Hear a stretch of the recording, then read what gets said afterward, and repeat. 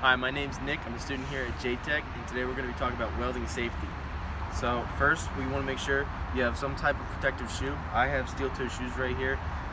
They're not a flammable material. They're not going to hold any sparks that come through. Nothing's going to come through. So I have those. You want long pants because I have hairy legs. You don't want that catching fire, especially sparks. It just wouldn't feel good. Also, I have a cotton t-shirt. These pants are also cotton. You want cotton, jeans, leather, something like that. What you have next is eye protection. You always wear eye protection, no matter what. You always keep it on, even if you have a welding shield on. There's always gloves.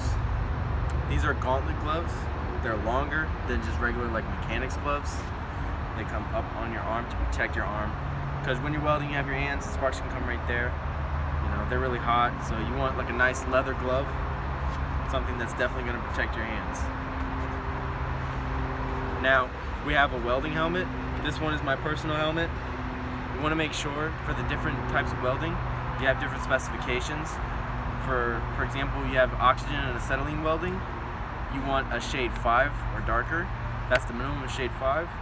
And then for any arc welding, you want a minimum of 10.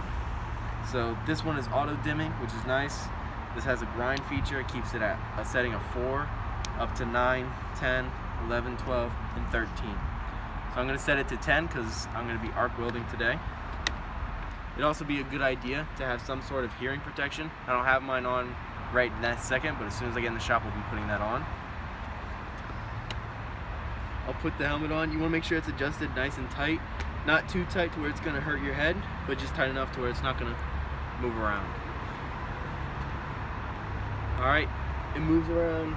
It's tight enough to where I can put it up. So we're good to go. I'm all tight. I'm going to go ahead and start welding. Thank you for watching. I'll see you next time.